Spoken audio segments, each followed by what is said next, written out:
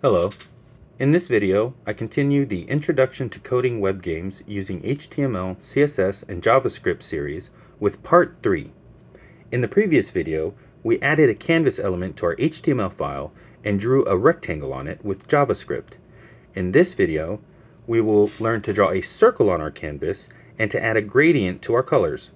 All the code written in this video is available in the link provided below. Let's get started. As you'll recall, we left our program in this state: a blue background with a 500 by 500 pixel yellow canvas within it, and then upon that canvas we were drawing a 100 pixel by 50 pixel rectangle that was positioned at x coordinate 10, y coordinate 10. Now we are going to draw a circle. Drawing a circle is not that much different than drawing a rectangle. In fact, it's so similar that what I'm actually going to do is I'm going to copy paste everything that we wrote down to draw that rectangle, and I'm going to paste it right beneath what I already have.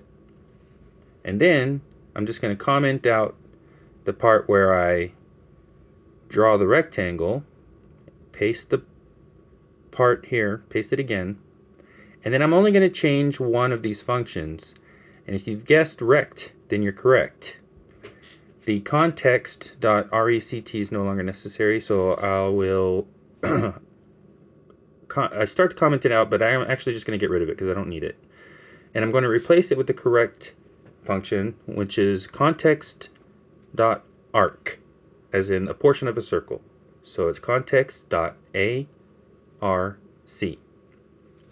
Parentheses, in close parentheses, semicolon, and then within the arc, within the parentheses, you're going to need to give it 5 parameters, is actually what they are called.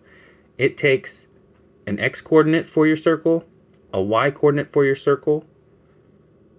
It needs to know the radius of your circle, as in how big you want just one side. A radius is not the full diameter. Diameter is the radius times 2. So this is only half of your circle's full width.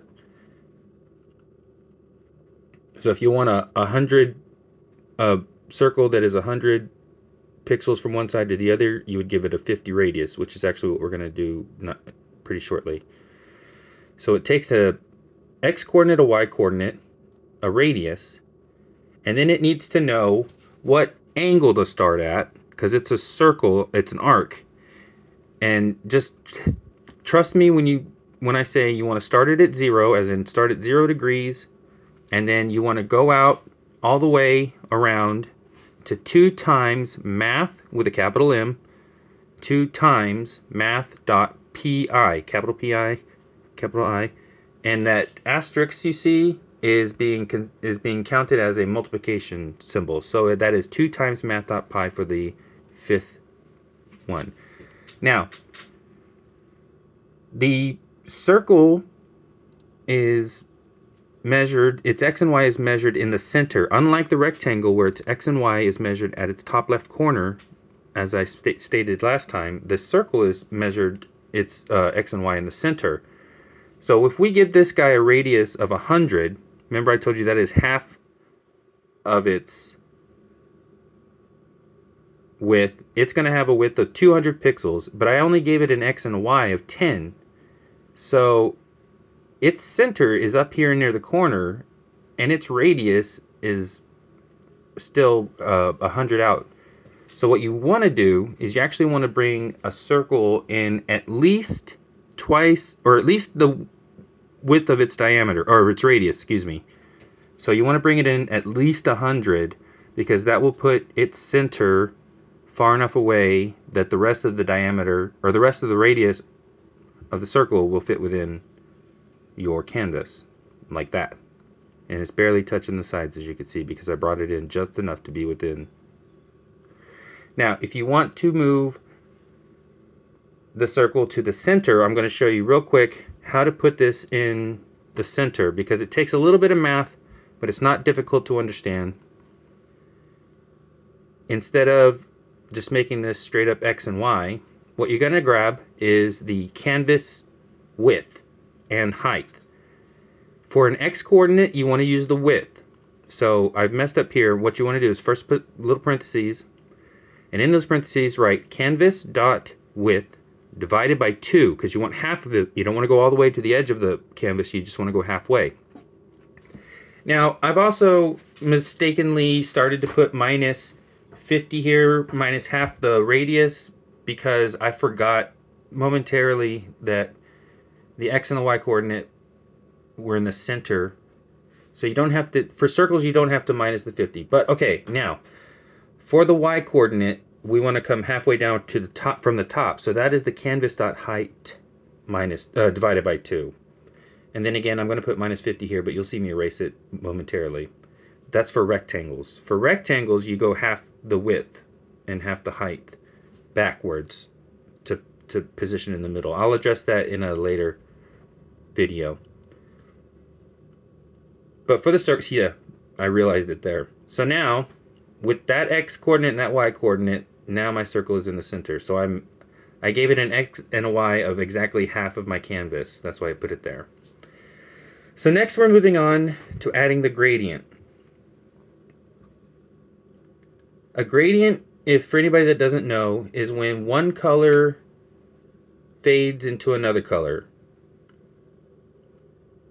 But first, let's create some functions to draw our rectangles and our circles so that we don't have to just keep writing everything in line. To do that, we write the word function, and then we give it a name. I've written draw circle. You give it 2 parentheses, open and close, and then open and close curly braces. And then within those curly braces, I'm going to put everything that I wrote down for drawing a circle. Just copy paste. And then I like to format. I don't know how you can format on your computer. For my computer, it's just Control A and then Shift Tab, and then everything moves over nice and pretty. So you can see here, I'm not calling that function, so it's not drawing the circle. Once you make it a function, you have to then call that function if you want it to do anything. So now I have to actually write draw a circle and then open and close parentheses, and that means I'm calling that function. So now it will draw that circle again. And I'm going to do the same here for the rectangle so that I can uncomment it, but it won't actually draw the rectangle. Once I uncomment it and I put it within the draw rect function that I'm creating right now, function draw rect, open and close parentheses, open and close curly braces, and then within the curly braces put everything that you wrote for drawing the rectangle, and then uncomment it so that it actually becomes code that they can read. And then again, I'm going to format. So now I have 2 functions. One draws a circle, one draws a rectangle. If I want to draw both of them at the same time, I just call both functions. Here I'm going to draw rect. Oops. Don't forget your semicolon. And now when I refresh, it's drawing both of them. And it kind of looks like a floppy disk now, if anybody remembers floppy disks. Or a camera, I guess. Okay, so that's awesome. That's one of the reasons I love functions. Now I can draw as many as many circles or as many rectangles as I want. There is a problem that they'll all be drawn in the same place because the functions only draw them in one spot, but we'll address that at in a later video. I'll show you how to make those dynamic, as they call it. So now let's move on to the gradient. Somewhere between begin path and fill style, we're going to write let gradient. Well, actually, you can just write grad. Let grad equal context dot create capital L linear, capital G gradient, open close parentheses, semicolon. Now this is within our draw rectangle function. We're going to put this gradient on a rectangle because that's the easiest one to do first. A create linear gradient function that we've just called takes 4 numbers. It needs to know an x1 coordinate and a y1 1 coordinate, and that's where the gradient is going to start with one color. And then it needs to know an ending x coordinate and an ending y coordinate. And that's where the gradient is going to end. And you'll see how that works in a moment. So for the first one, I'm just going to give it the rectangle's x coordinate and y coordinate because it's going to start up in the left-hand top left corner of my rectangle. So I want it to start in the same coordinate as my rectangle does. And then I want it to span across the entire rectangle.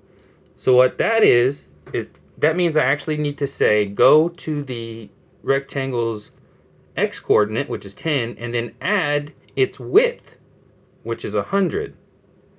So I actually need to put 100 plus 10 here, which you don't have to write that. You can just write 110. So that means my gradient is going to span from the x-coordinate of 10 out to the x-coordinate of 110. And you just give it the same y-coordinate because that'll make it a very even gradient if you keep the y-coordinate the same. Now, to put the color in there, you have to add a color stop. So you do what I'm doing now. You write grad dot add color stop, capital C, capital S, and color stop. And it takes a number where you want this color stop to occur, and it's going to be what they call a float, which has the decimal point. So for now we write 0.0 and then a comma, and then we give it a color. I have chosen dark green. Momentarily you will see that that was a bad choice because you can't see the difference very well. But now I add a second color stop. This is where I want my second color to stop, just like it sounds. And I want it to stop at 1. So from 0 to 1 means 100%. 1 in this case means 100%. Now that I have the color stops in my gradient, over here on context.fillStyle, I can replace the color with the gradient, which I have named grad. So now my fill style is this linear gradient that should span my entire rectangle going from dark green to green.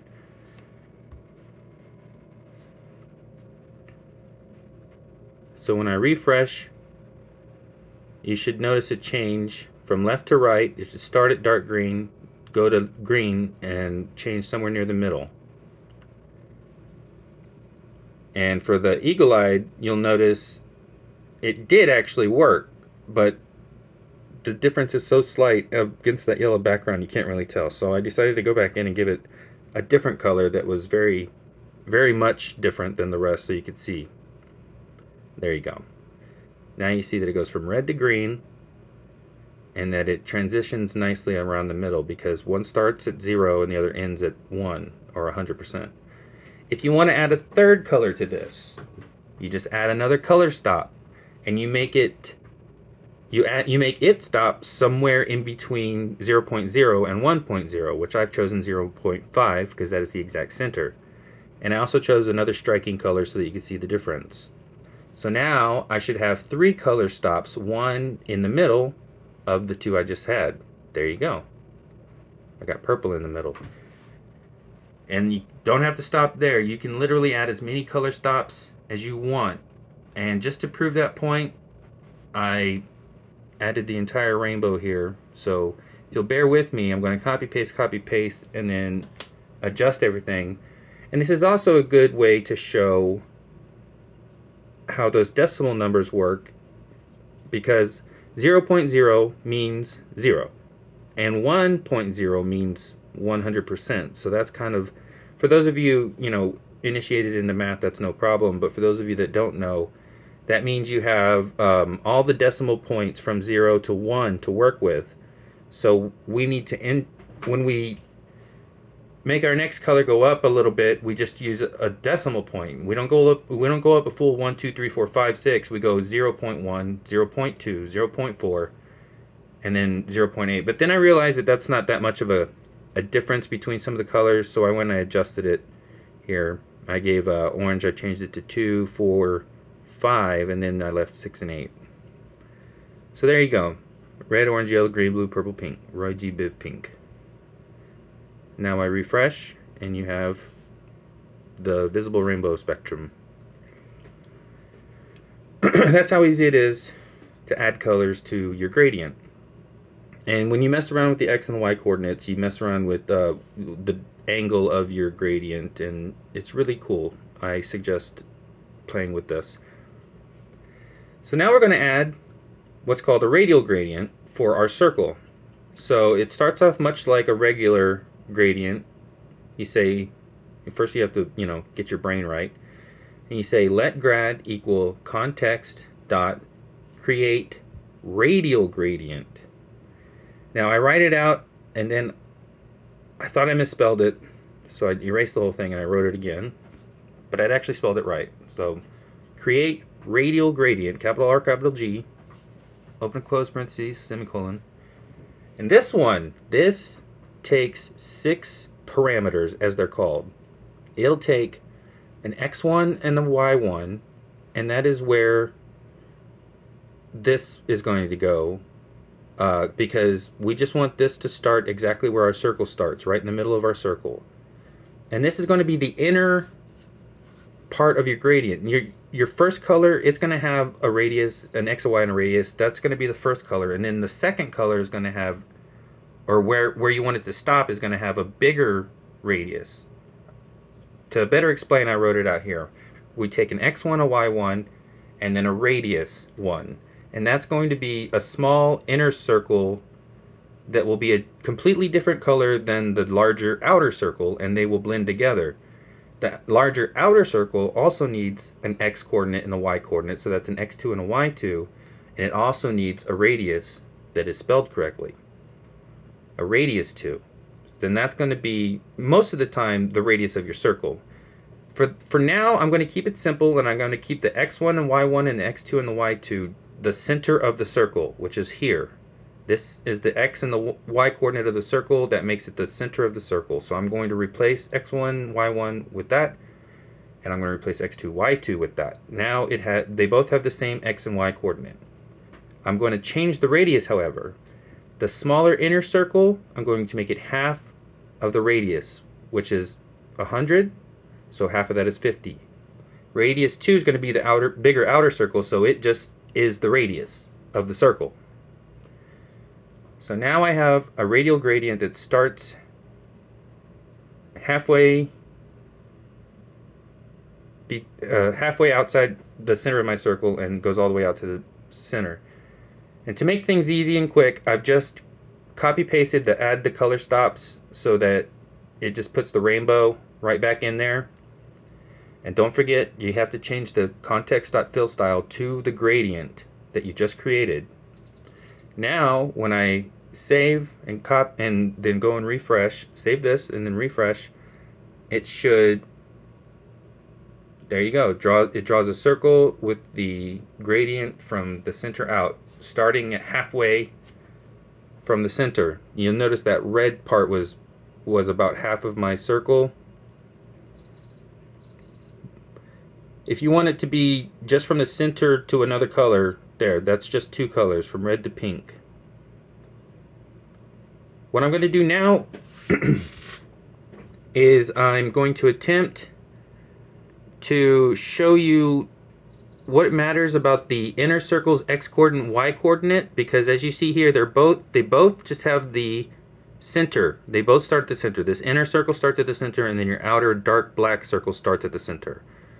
But if you take the x coordinate, the y coordinate of the smaller inner circle, and you move it slightly off to the left, which means you have to subtract from the x coordinate, and if you move it slightly up, which means you have to subtract from the y coordinate, and I'm also going to change it to a gray so that it looks more like a shadow or a light.